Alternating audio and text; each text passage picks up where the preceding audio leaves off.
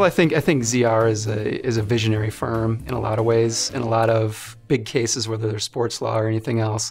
I don't think that we typically come to the table of a big case and say, here's the formula for how this is going to be done. We're just going to start checking boxes. I think that we approach every case from a very, obviously very ethical, very hardworking, very intellectual standpoint, but sort of viewing each case, both in the vetting process when we're thinking about bringing a case and when we actually litigate it, how is this problem best addressed? How do we go about addressing this problem as opposed to, oh, here's just another big case.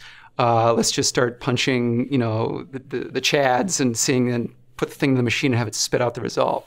No, we really do take every individual case on its own and litigate it in a very unique way that we hope solves the problem. And that's what it's about, solving problems. Not about, we don't go out to vilify our opposition or anybody else. It's really about helping them and helping our clients solve a problem.